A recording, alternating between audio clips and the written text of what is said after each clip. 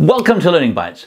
We're looking at being intentional and the things that help you in that space. And particularly today, I want to talk about your environment. Do you want to go into your office? Do you want to go into your workshop, into your home? And if the answer to that is no, my suggestion to you would be look at what you can control. And for many of us, we can control our environment, the way we lay things out. I know for me personally that one of the things that really used to get me down is that my desk seemed to have this magical ability to breed paper. I'd put one sheet of paper on it and I'd come back and there'd be like dozens of them everywhere, little notes scribbled all over them, and they were so precious that I couldn't go and get rid of that piece of paper because it might have a note on it. And so I just accumulated more and more paper, and my desk was a mess, and it was always overwhelming coming into that space. I had to take some fairly dramatic action because I found that every time I put paper on my desk, I would write on it and then I would add more paper and I wouldn't get rid of that. And so what I landed up doing was making a decision that I wanted an environment that was clean and allowed me to think clearly.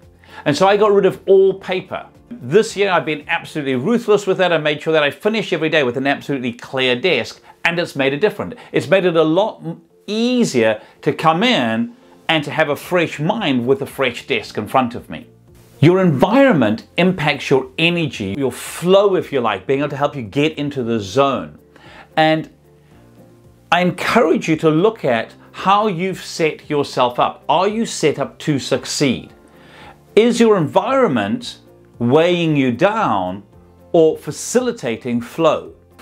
We have more control over our environment than we often admit to ourselves. And so I encourage you today to have a look at what is the low-hanging fruit that you've got around you. What could you tidy up? What could you put away? What could be better filed? To go away and actually do that. Take the 10 minutes, maybe even half an hour to set yourself up so that when you come in tomorrow, you feel like you want to work. You feel like you want to go to this place, be it your workspace, your workshop, even home. Have it as a space where you feel like you're bringing your best self to your best environment possible. Here's to your success.